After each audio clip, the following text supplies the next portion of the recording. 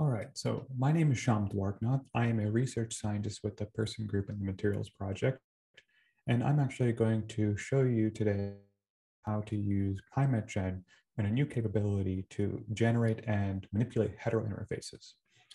So before we start this lesson, let me show you where to go. So this is the default CoCalc view where if you start up, you can basically get to a file-like window and the file tree. And in this, there is a workshop folder, which we'll click on that. We'll then click on lessons, and we'll click on 03_ hetero interfaces. I know in some of the participants' folders, you'll see a 03_ surfaces. That's an artifact from a previous lesson, from a previous version of the workshop. Just ignore that. It's not really relevant for today. You'll want to be in the 03_ hetero interfaces. So if I click on that, you should see 3 files: the main lesson, a silicon SIF, and a lithium iron phosphate SIF. For the purpose of today's lesson, I'm actually going to make an empty notebook. But if you would like to, or if you feel like you need to come back and look at some of the material, you can click on the main lesson notebook, and you'll see all of the material that I'm using today, with many of the cells actually already pre-filled out. Alternatively, you can go to workshop.materialsproject.org. And this is the website you came to see the logistics and understand what's going on, including the actual schedule for yesterday, today, and tomorrow. Over on the left side, there is a little drop down that says workshop. You can click on that, go to day 1, and click on working with surfaces and interfaces. What you'll see is a rendered version of the same notebook that's already been pre-rendered and run for you that you can go through and look at. And this is the same material, just in a slightly more accessible format. So I'm going to close this, and I'm going to go back to this window. Now, for the purpose of today's lesson, I've done one extra thing. So if I click new here, I can click on Jupyter Notebook, or I can go down here and click on Jupyter Lab Server. If you click on the Jupyter Lab Server, you'll actually get a new window that shows up. And if I go back to the main, it'll look something like this. Now, the traditional Jupyter Lab is what you would probably run on your own computer if you're working with Python. And we actually have some new capabilities where we can render crystal structures in Jupyter Lab itself. Unfortunately, this does not currently work within the CoCalc ecosystem. So rather, I'm going to have this pre-run and available so that I can switch to this window to show you what the crystal structures and interfaces look like. So I'll go back to CoCalc, and in this folder, again, I'm in lessons 03_ hetero interfaces. I'm going to create a new Jupyter notebook. And I'll give ourselves another minute or so before we start the actual lesson.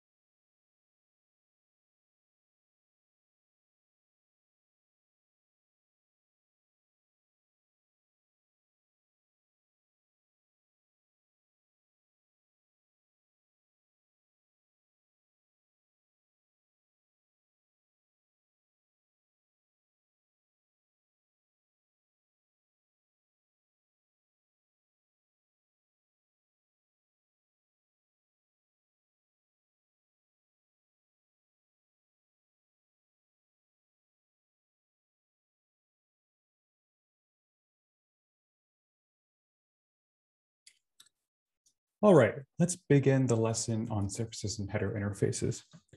So to start off, let's have a couple different definitions of things that we need to think about. When we talk about a hetero interface, we're talking about an interface between 2 different materials. And if you think about the number of materials there are in the materials project, about 145,000, there's theoretically 145,000 squared minimum potential hetero interfaces. We then think about the different ways in which we can cut a material, the different Miller indices that are important. We can easily get to a number of possible hetero interfaces that are far too many for us to actually consider, even computationally. So we need to use a couple different methods to sort of reduce down how many considerations we need. Well, one we could do is use different mathematical methods that let us constrain and say that interfaces are only allowed with certain rules. Another methodology would be to focus on interfaces we can model. So these are called coherent interfaces, and coherent interfaces maintain some sort of periodic boundary condition along the interface. That means they repeat on and on forever along the interface surface. And that brings us to the first important class within PyMatGen, which are surfaces. So in PyMatGen, in order to construct a surface, we actually have the ability to choose which Miller index and actually ask a generator within PyMatGen to just make that object for us. So let's first start off by importing a structure that we can manipulate. So I'm going to start off by typing in from PyMatGen.core.structure import structure with a capital S.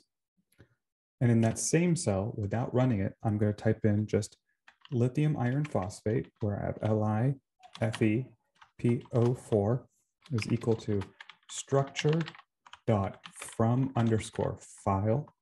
And I'll use my parentheses there, which it'll close automatically for me. Put my quotes, type in just lithium, and press tab.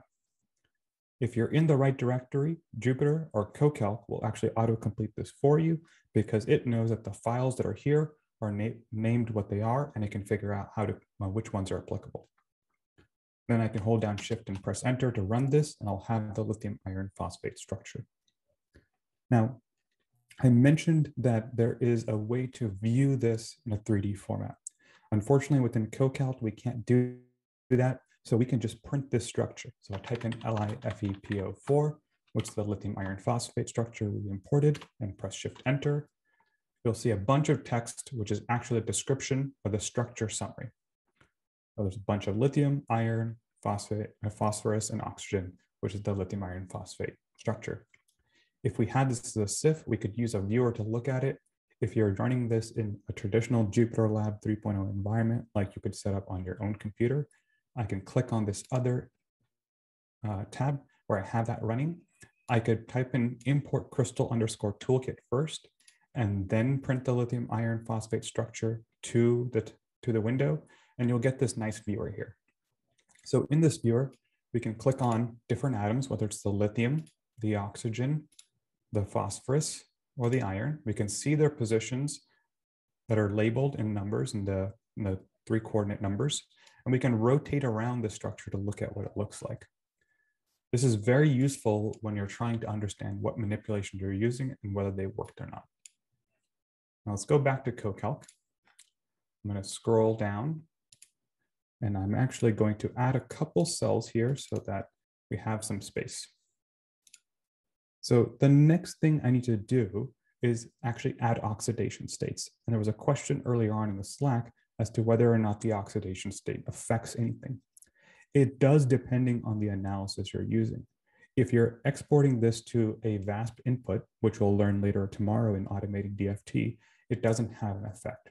But if you're using one of the many analyses methods within PyMatGen, then it can potentially have an effect, depending on whether or not that algorithm can take into consideration the oxidation state. So for this purpose, let's actually add oxidation states to iron, lithium, phosphorus, and oxygen.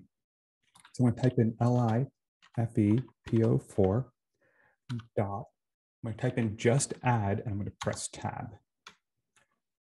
What we'll see is that it'll start to autocomplete what are the different methods that could be used if we have just add there.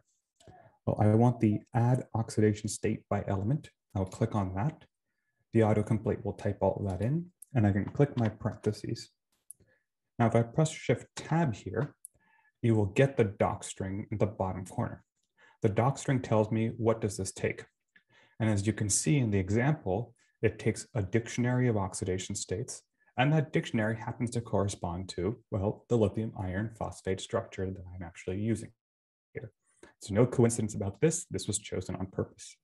So if I highlight that dictionary, it is valid Python. I can copy it and then close that window and paste it back in between those parentheses so that I can run this. So now I'm adding the oxidation states to lithium, iron, phosphorus, and oxygen. I can shift enter and that will run. Now let's take a look at what this looks like. If I type in the LiFePO4 structure again and run shift enter, we can see that this in the structure summary, all the lithium atoms, the iron, the phosphorus, and the oxygen, they all have charges. This is something that's going to be important when we look at surfaces. So how do we deal with surfaces? In PyMatGen, a surface is called a slab. There's a reason for that, because it's definitely cut from a bulk crystal, so it's not quite the same as what we'd consider traditionally a surface. There's a periodic boundary condition along the direction of the surface, and it's our job to make sure there's enough space so that it acts like a surface. So let's actually bring in something that we use to generate surfaces called the slab generator. So I'm going to type from pymatgen.core.surface import slab, and I'm actually going to press tab here. The autocomplete will tell me I have two different options. I can import the slab class itself, or I can import the slab generator. Press enter for the slab generator and press shift enter, which will run the cell, and now I can use slab generator. Let me add a few more cells by pressing the plus button. So now I need to actually build a slab generator, and then I can use that to generate slabs.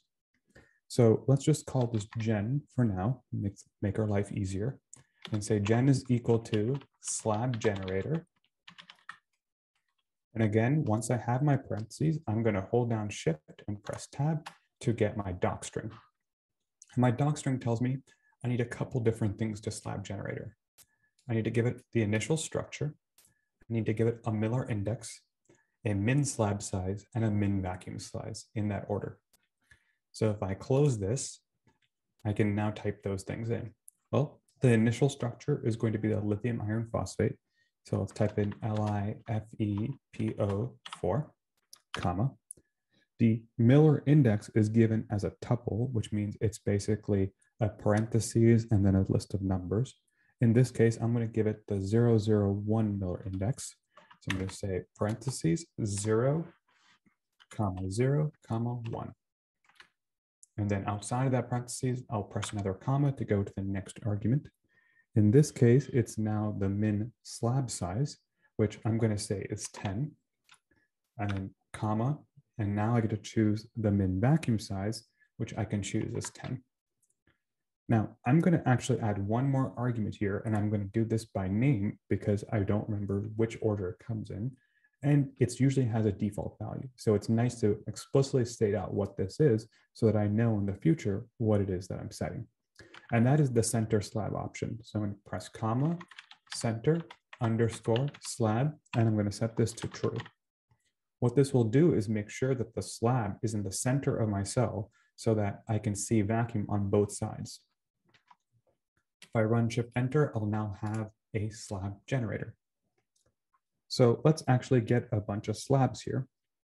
So I will say slabs is equal to slabgen dot get underscore slabs, parentheses, run that. Oh, that's right. I didn't call this slabgen in this example. It's just called gen. So gen.get slabs. And that will take a few seconds to run. And then I can look at the length of slabs. And it tells me it's a list of size 5. Well, what exactly do these look like? Let's add a couple pluses so we can look at these a little bit more. And let's take a look at what the first slab looks like. So if I type slabs and put the square brackets with a 0 as index, I'm getting the first item in the slabs list. Hold down shift enter, and I'll get another structure summary. So notice again that this looks just like what we saw before. It has a lattice, it has an A, B, and C, angles, volume, and a bunch of periodic sites that are decorated with charges. So by definition, this doesn't look like anything different. Did we actually do anything? Well, if we compare it with the previous structure, you'll see that the C direction is actually quite a bit larger, and it's actually a minimum size 20. If I go to my Jupyter lab where I can view this, I can actually scroll down and show you in the same example what something like this looks like. And as you can see, there is now quite a bit of a vacuum or empty space on either side along the C direction of this lattice. This is what we call a slab. Now you notice that there are two surfaces in this situation, and that's one of the reasons why it's not a surface. And given the material, if this was a single element system, and if those surfaces were symmetric, we could use this to calculate a single surface energy. But because those surfaces are not symmetric, we actually can't do that. We would have to compute the average surface energy for both of these, or use some intelligent scheme in which we chose the right set of slabs to get unique surfaces and then use those to compute the energy.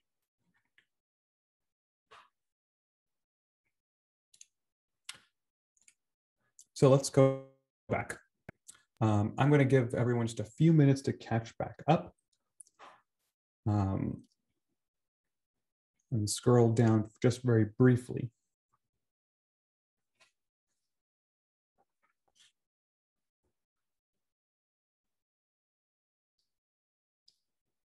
So let's look at one interesting property of the slab.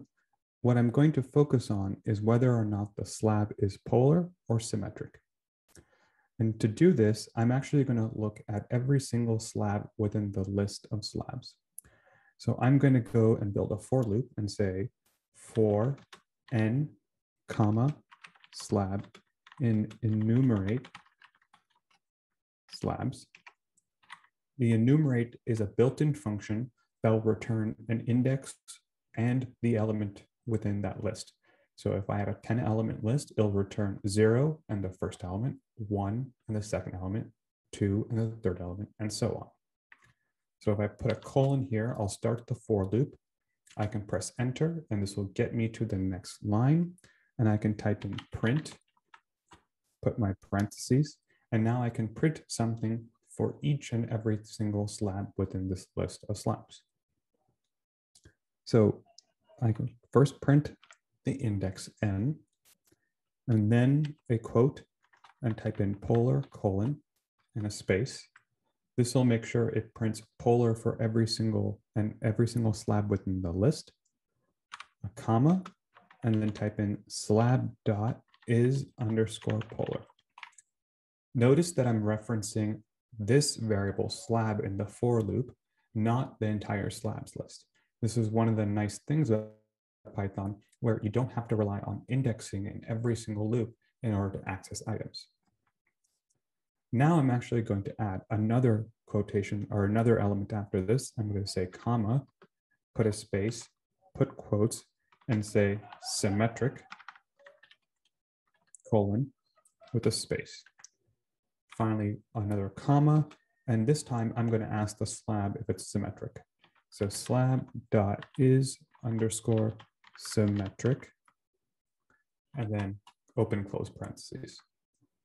I'll hold down shift and press enter, and I'll run, and you'll see that you actually have a list of five elements, one for each slab, with the index at the beginning, whether or not it's polar and whether or not symmetric.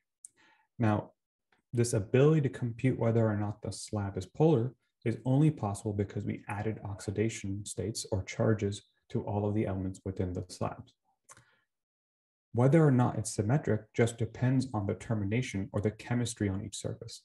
And this will be important later on when we're building heterointerfaces.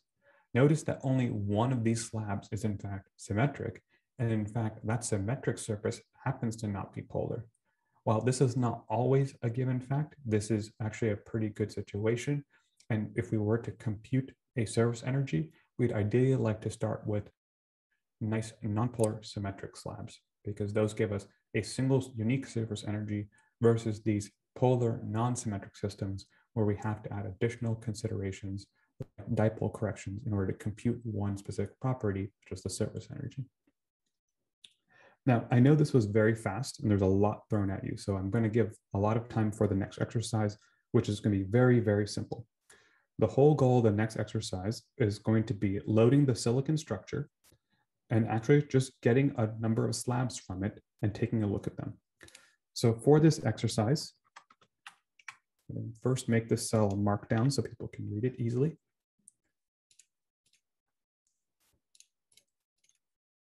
I'm going to call this exercise 1. And I'm going to say, make a silicon slab. I'm going to add a few more pluses or cells here so people can read this. And how about I give people a minute and a half before I start the first few lines of this. Now, I will let you know that in this same folder, there is a silicon structure called si.sif. So if I click on the files here, you'll see there's an si.sif here. You can use that and load that.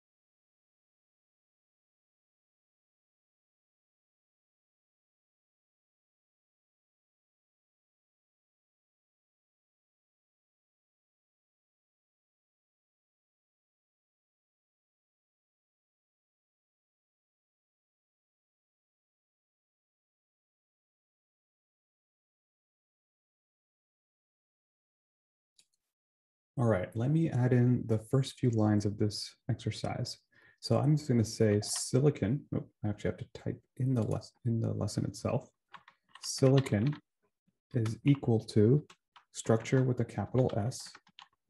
So structure dot from underscore file, open and close my parentheses, open and close my quotes, type in SI with a capital S dot sif. And if I shift enter and run that, I have my silicon structure. Now I can make a slab generator by saying slab gen is equal to slab generator with a capital S for slab and a capital G for generator. Open and close the parentheses, give it my silicon structure.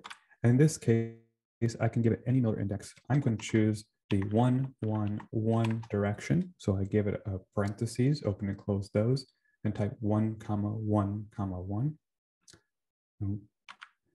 Then I'm going to give it a min slab size of 10 and a min vacuum size of 10. If I shift, enter, and run that, I'll now have a slab generator. And I'm just going to say, give me the length of slab gen dot get slabs. So I give it the built-in len command, open parentheses, type in slabgen dot get underscore slabs, open and close my parentheses again, and press shift enter.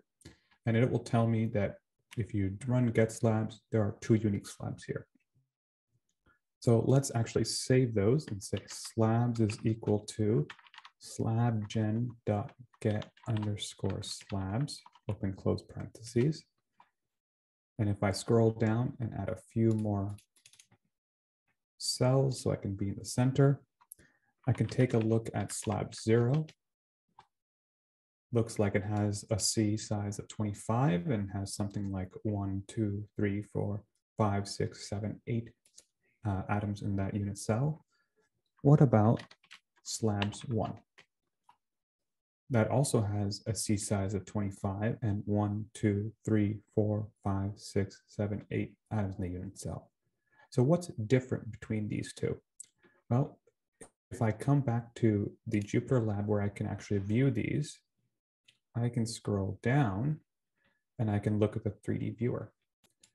If we look at the silicon cell, there's actually two unique different planes.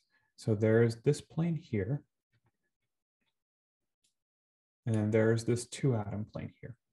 So those are the two unique terminations that we can get if we cut this silicon along the 1-1-1 direction basically in two different places, depending on how we shift. So this adds a complication when we're thinking about building heterointerfaces because it adds a multiplicity. It increases the number of surfaces to consider that we didn't think about. Well, we'll have to deal with that later.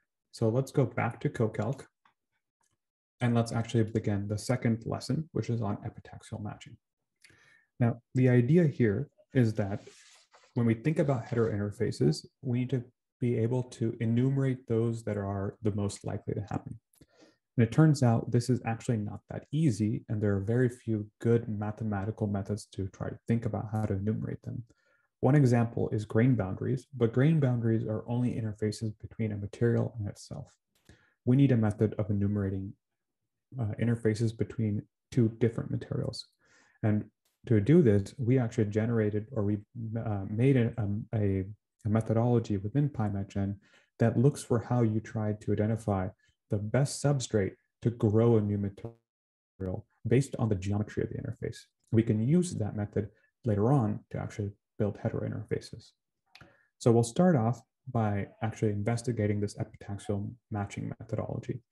And to do that, there is a class in PyMatchN called the substrate analyzer.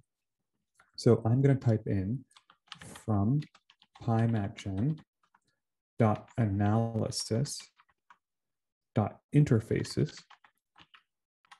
And I'm going to very briefly press dot and press tab here. And the reason I'm going to do that is just show you the sort of different modules that are available within this interfaces module. There is a module called ZSL, and this is the Zur and McGill algorithm that's actually the basis for this substrate analyzer we're going to use. There's a module called coherent_interfaces that we'll actually use in the next lesson. And for today, for right now, we're going to focus on the substrate analyzer. So if I click on that, it will auto-complete the substrate analyzer. And then I can type in space import space. And in this case, I'm actually going to press tab. Oh, that didn't quite work. All right, CoCalc is not going to participate with me. Normally in Jupyter Lab here, you can type tab and it will autocomplete all the things that you can type in or you can import from that module that you're already referencing. I know there is a substrate analyzer class with a capital S and a capital A. So I'm going to type in substrate analyzer, hold down shift and press enter, and I'll now imported the substrate analyzer. So I'm going to type, actually have to instantiate this so I can use it. So in the next cell, I'll type in subanalyzer is equal to this substrate analyzer. If you want, you can press tab here and it will autocomplete for you, but I'm going to manually type this out. So substrate analyzer, I'll open and close my parentheses and I'll hold down shift and press tab. What this will do is it will actually tell me what I need to give the substrate analyzer. And it tells me that there are two arguments, film maximillers and substrate maximillers, but these have default values. So I don't actually need to give this anything when I'm first making the class. So let's exit that little window, run shift enter, and I'll have a substrate analyzer. Now, in order to use this, I actually need to figure out what the matches are. The matches tell me how to take one material and interface it with another material, or really the epitaxial matches. So I'm actually going to make a variable for these, call it matches. I'm going to say matches equal to, and in this case, I'm going to make a list out of whatever substrate analyzer gives me. I'm going to open and close parentheses. I'm going to say subanalyzer dot, I'm going to press tab here. As I said before, this gives me tab completion. And I happen to know that calculate is the method that gives me these matches. So if I click on calculate, it will auto-complete these for me. And I realize I don't have enough cells under this to put this right in the center. So let me center the cell on the screen again. And then next to calculate, I'll open and close parentheses. Now, here I can press Shift Tab again. And it'll again, CoCalc or Jupyter will show me the signature. It'll tell me what it is I need to give calculate. And it tells me I need to give it a film, a substrate. I can also give it an elastic tensor. This will consider the mechanical energy of straining the film in order to match it with the substrate. And then I can give it preferential film and substrate millers that I want to consider if I don't want it to generate all the possible ones that could be used. And the jock strings actually tell me more about what these are. So film, substrate are both structures. The elasticity tensor is an elastic tensor object in PyMatchen, and these film millers and substrate millers are arrays. So let me go ahead and close this little window. And I have this matches is equal to list, and to the list method, I'm giving it subanalyzer.calculate. And in the calculate parentheses, I now need to give it my film and my substrate. Now, in this situation, I'm going to actually type out the names of the keyword arguments, film and substrate, so that later on when I come back and look at this, I understand which material or which structure plays which role. Otherwise, it can be a little confusing when you just see an entire string or array of different things and you don't know what each one means. So I'm going to type in film is equal to the lithium, Li, iron, Fe, phosphate, PO4. And then I'm going to say substrate is equal to the silicon. So now I have a substrate analyzer defined that will get me the matches between lithium iron phosphate and silicon. If I press Shift Enter here, this will run. It'll take maybe a second, in this case, a little bit less than a second, and I'll have a number of matches. Let's very quickly look at what those matches look like. So if I just type len and open parentheses, I can then give this method the matches that I just generated, type Shift Enter to run it, and it'll tell me, oh, this list of matches is of size 6. So I know I have 6 different matches. Well, let's take a look at one of these matches. So in the next cell, I'll type in matches, put the square brackets to reference an item within that list, and give it the first match. So that is index 0. Right, Shift Enter, and you can see that it gave us a substrate match. Now this doesn't look all that nice. It just doesn't print all that well to the CoCalc window. So I'm going to do one thing that makes it look nicer. It's something that it's not obvious all the time that this is something you can do, but most of the objects within PyMatchen are actually, you can convert them into Python dictionaries, and those dictionaries tend to print pretty well in Jupyter. They have a little bit cleaner of an interface. So I'm going to type dot as underscore dict, so as dict, and do open and close parentheses on that and run Shift Enter. Now this will actually print a lot of information to screen, but it's pretty much the same things that you've seen before. So this is a dictionary version of the same thing. And you'll see that there are a number of keys called, such as film SL vectors, substrate SL vectors. All of these reference either the film or the substrate. The base vectors, film vectors and substrate vectors, are the surface vectors of each surface that was considered for the match. There's film and substrate transformations. These represent sort of the transformations or the rotations that were used along with the supercells that were made along the surface to test to see if these two interfaces or these two materials can be matched together.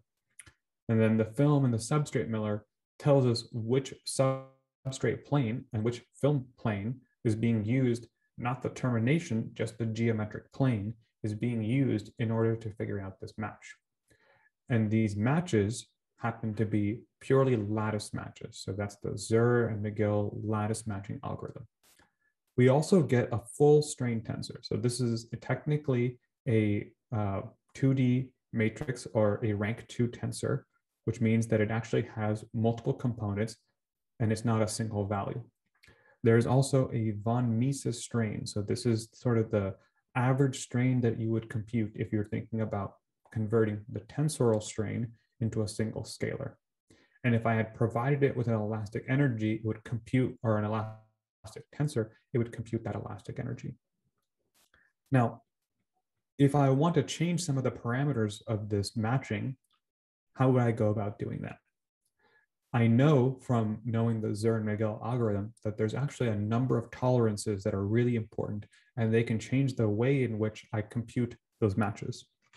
Well, let's use some Python and ask it to tell us more about the substrate analyzer. So I'm going to click plus to give myself a bunch of cells, and I'm going to type in help, the command we learned the primer yesterday, and give it the substrate analyzer class. So substrate analyzer, the capital S and a capital A, shift enter to run that. And this will print, again, a lot of information to screen. This will actually tell me a lot of information about the entire substrate class. I'm going to scroll up until I get to just the beginning. So in here, it says this is a substrate analyzer class. It tells me about some of the methods that it has, no resolution order. And it tells me that, in fact, this class inherits from something called the ZSL generator. And it turns out the ZSL generator is what actually has all of the tolerances, because that's what implements the Zurn-Miguel analysis algorithm. So let's go ahead and import the ZSL generator so we can understand what those tolerances do. So let me scroll back down, center myself, and go into the next cell. And I'm going to import that ZSL analyzer, or the ZSL generator. So I'm going to type in from pymatgen dot analysis dot interfaces. I'm going to press the dot here and press tab again. And notice there is this ZSL module at the bottom. If I click on that, it types in ZSL for me. I can press space. I can type in import. And here I'm going to import the ZSL analyzer, or the ZSL generator. So type in import space ZSL, all caps, capital G, generator. And if I run shift enter on that, I'll now have the ZSL generator imported.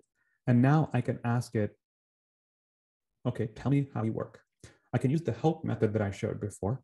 I can also use shift tab that I showed you before, but I'm going to use a slightly different method this time to show you another way to ask Python to tell us about how to use the methods or classes that we have. So here in the next cell, I'm going to type in ZSL generator, and that's a capital Z, S, L, and G for the generator. And I'm going to press the question mark. And if I shift enter on that, again, CoCalc will show me, okay, here's a signature. And it'll show me that, in fact, there's a bunch of tolerances here. There's an area ratio tolerance. There's a length tolerance. There's an angle tolerance. And there's a max area.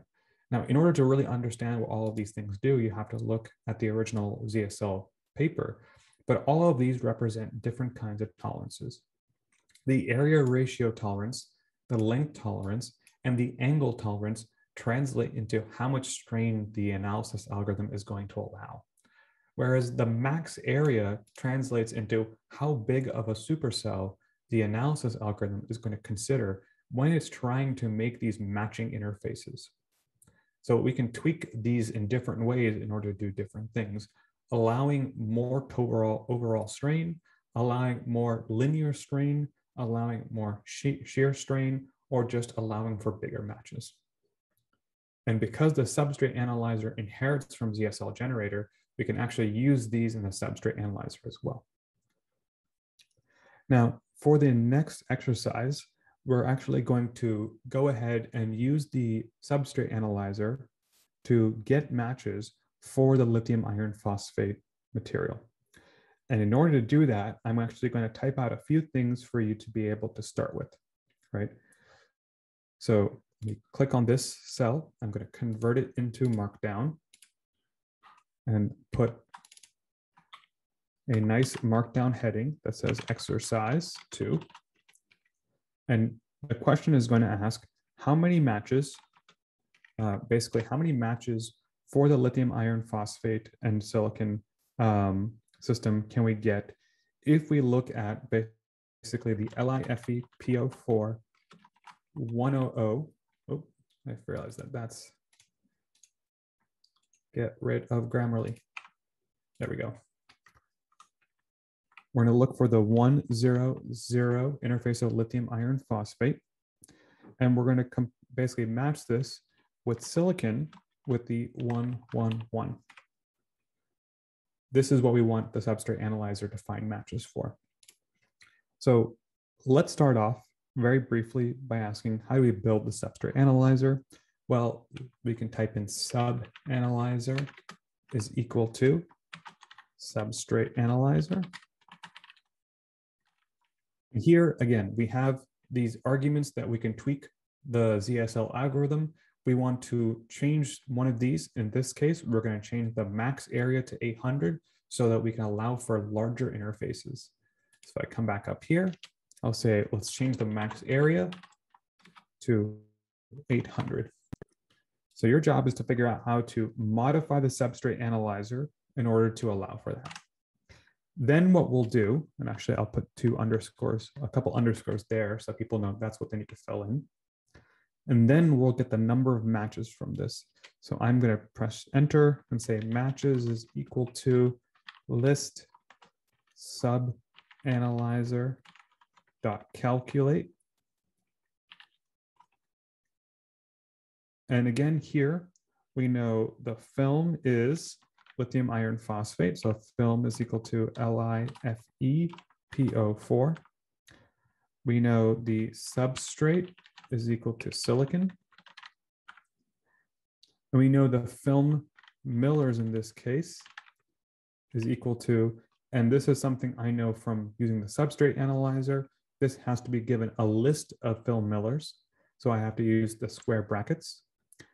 And if I do the tuple, which is the parentheses, I can tell it I want just the 100. I'm going to press the right arrow until I'm highlighted outside of the square brackets, which means I can give it the next argument. And then I'm going to type in substrate underscore millers is equal to square brackets again, open up the parentheses, and then I'll say 1, 1, 1 for the 111 direction of silicon. So this is how I get my matches, and your job is to figure out what we press here or what we type into substrate analyzer to modify it so we can get some matches for the system. I can tell you that if you run this with the default max area 400, you will not get any matches. And finally, at the end of this, let's close this doc string and get this up to the middle. Let's print, open parentheses, matches. So I'll give everyone a minute to figure out what needs to go into the substrate analyzer.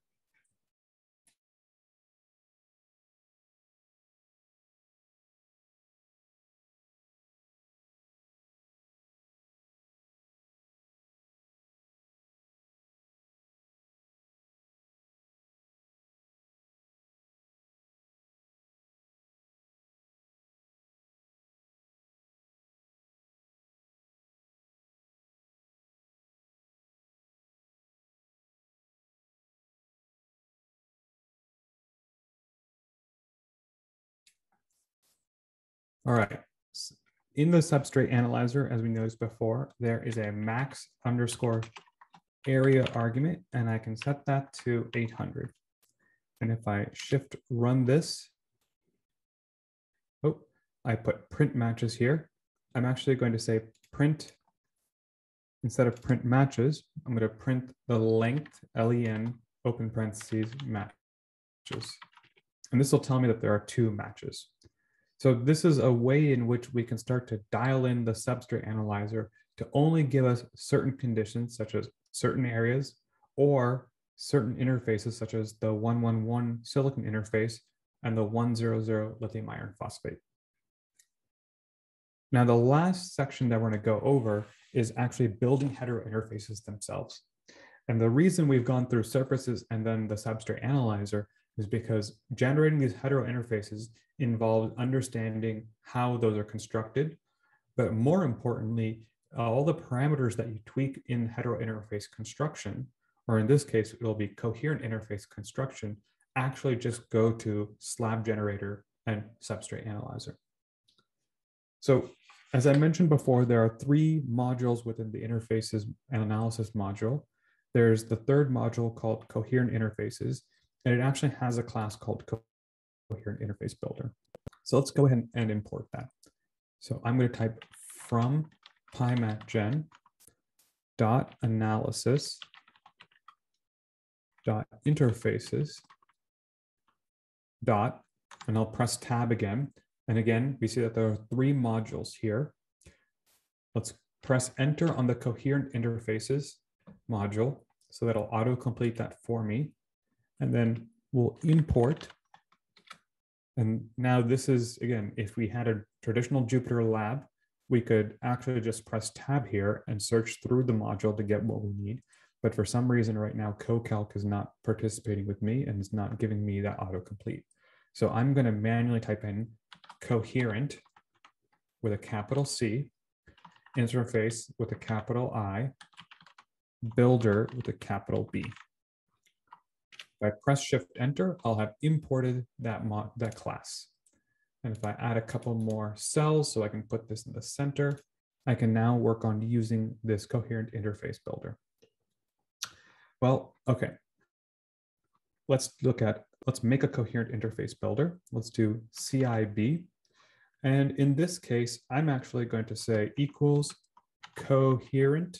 And as soon as I type COH, I have enough unique letters that Python can autocomplete for me. So if I press tab here, oh, it's actually taken care of typing in the rest of coherent interface builder for me.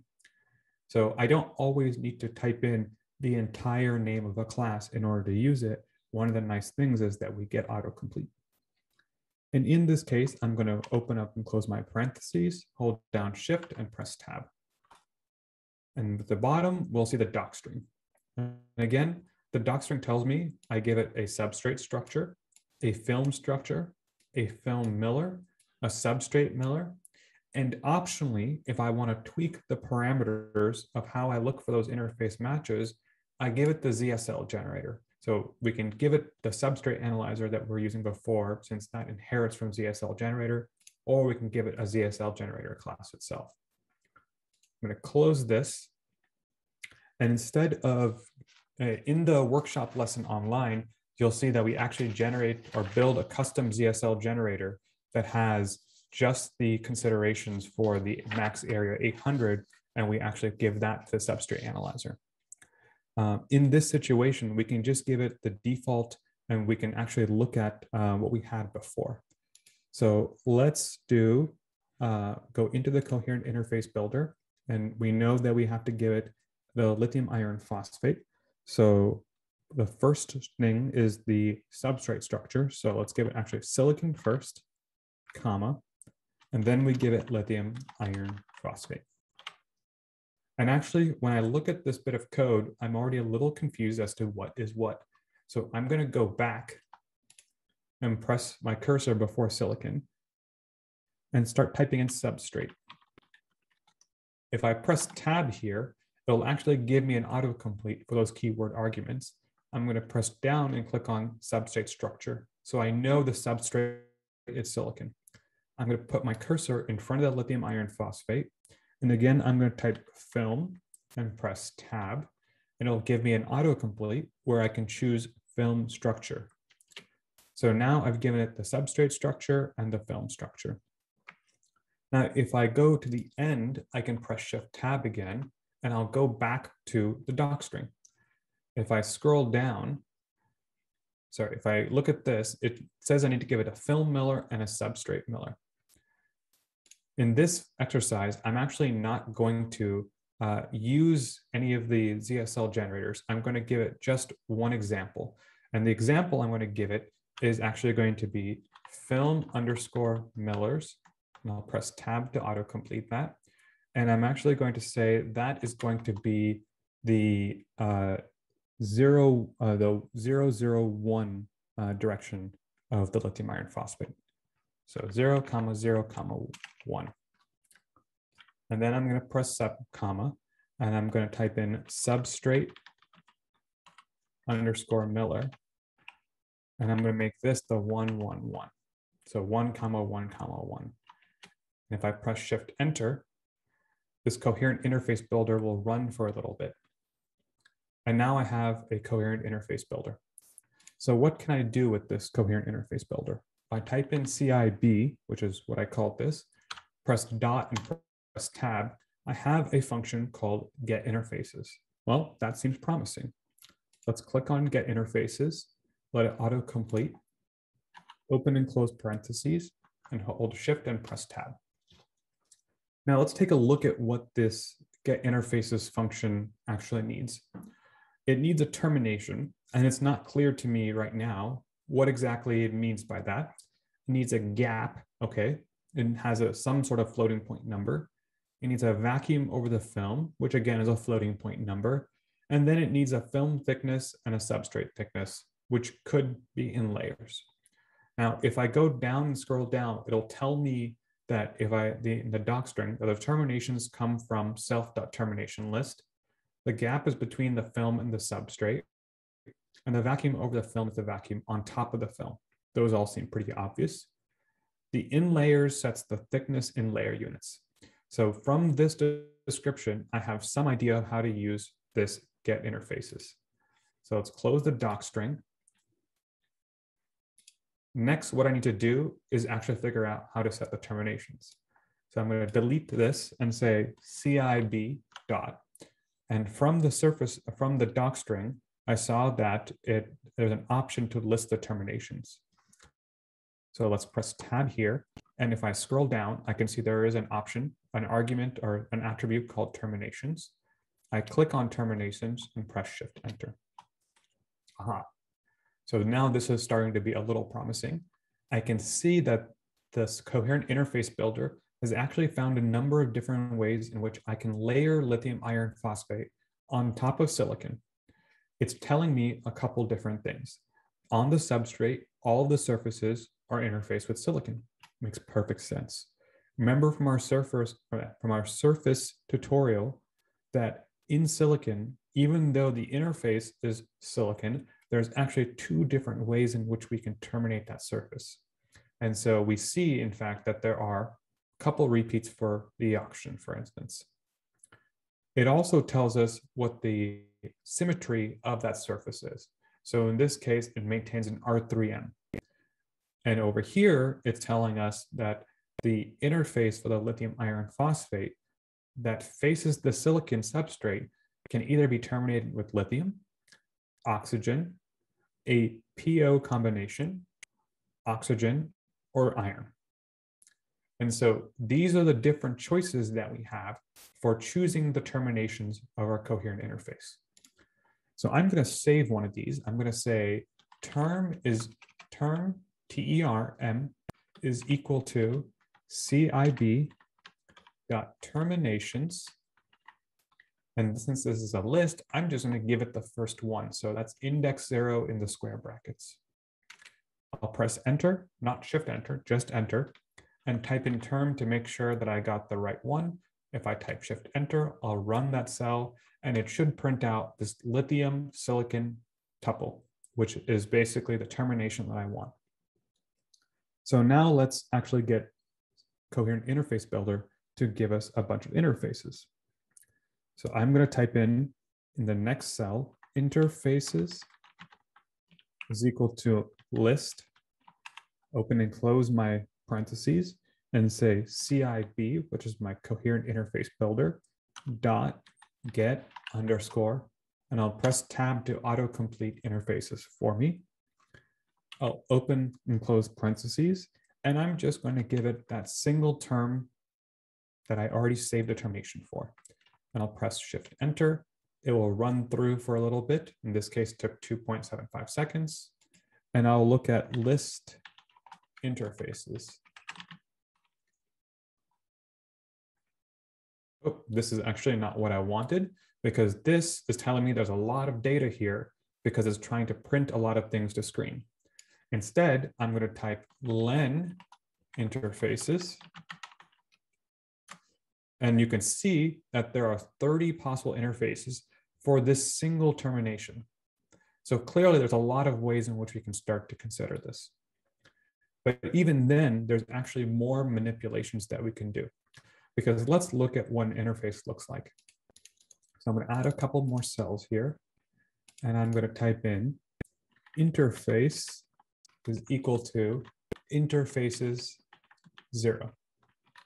So I'm going to choose the first item in the interfaces list and store it in a variable called interface.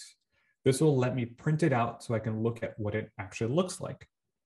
So I'll shift run that, and I'll actually go into the next cell and type in interface. If I shift enter on that, I can get a summary of what the interface looks like. And as you can see, it has a lot of atoms. In fact, it's a rather big cell. So notice that it is again has a structure summary. An interface, just like a slab, is actually a structure underneath. That means anything that I can do to a structure, I can do to a slab, and I can also do the same thing to an interface. Notice that it also has A, B, and C lattice vectors, a volume, in this case, almost 9,000 angstrom squared. If you have any experience with DFT, this is not a structure you would directly run DFT on because it would be very, very expensive. But this is one way in which we can generate interfaces to go ahead and start to look for unique systems that we can probably focus on and compute properties such as interface energies.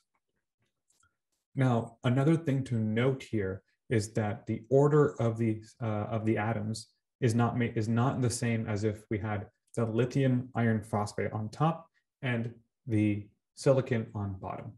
And you might ask, well, does that mean that the order is actually wrong and the atoms are all mixed together? Again, if we had the Jupyter Lab system, we could actually look at an interface and get an idea of what it is that it's actually looks like in 3D. In this interface, unfortunately, we can't show that to you. So I'm going to go over to my Jupyter Lab window again. I'm going to scroll down all the way to the bottom.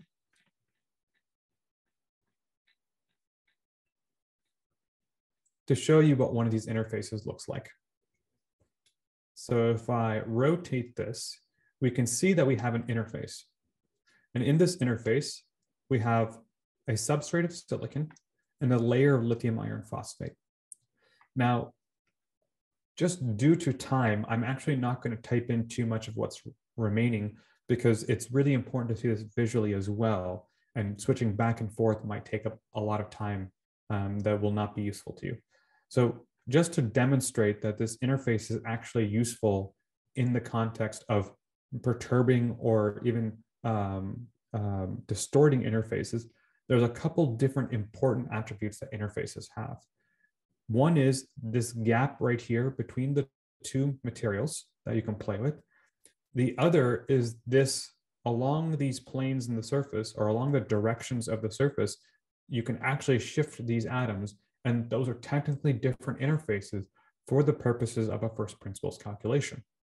So finding the right combination of those is actually one of the important things that hopefully a materials project and other high throughput computational researchers can identify better rules for. But for now, we really don't know how to determine what the correct termination is and what the correct orientation is. But we can perturb them within PyMatGen and play with them. So in the notebook that is available on the website, there is a little demonstration in which we show you that there is a property called the gap. And in fact, this gap can be modified. So it's initially set to 2.0, and we can set it to 5.0, and then come down and view the same interface. And you can very clearly see that we can play with that.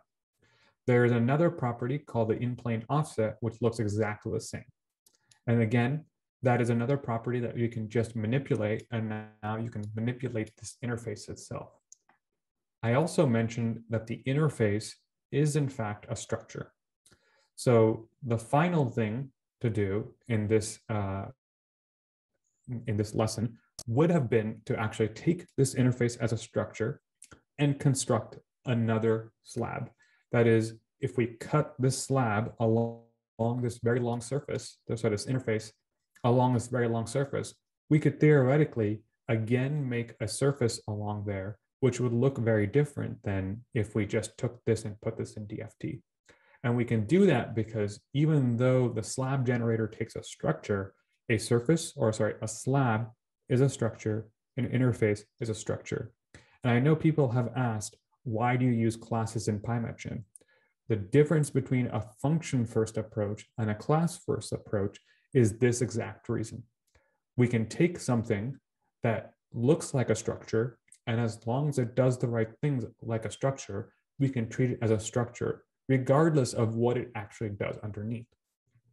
So because we have a class-based approach, anything that acts like a structure can be used in place of a structure, not only in slab generator, but as well in the number of different methods that we have to say write inputs into various calculations or various different types of codes, such as VASP and QChem and Quantum Espresso and CASTEP, all which run DFT, or LAMPS, which runs molecular dynamics. And you'll actually see quite a bit of that tomorrow morning when we get to automating DFT, which will be taught by Anne Brute, where she'll show you how to use input sets and IO and come back at the end and show you how you can run high throughput density functional theory. That is, actually have the system take care of running the calculation and give it back to you so that you can analyze it to do whatever science you're focusing on. So I know this has been a little bit rushed at the end. So I'm going to give a few minutes where people can ask questions, and I'll actually answer questions within the Slack itself. I think that's the best way to go. If you have any questions about how to use the slab generator or the hetero interface, the coherent interface builder, please go ahead and ask a question in the Slack. Helpers will try to help. And if not, I can always jump in and I can actually manipulate your notebook and show you how to do various things within that. So I hope this has been a useful lesson.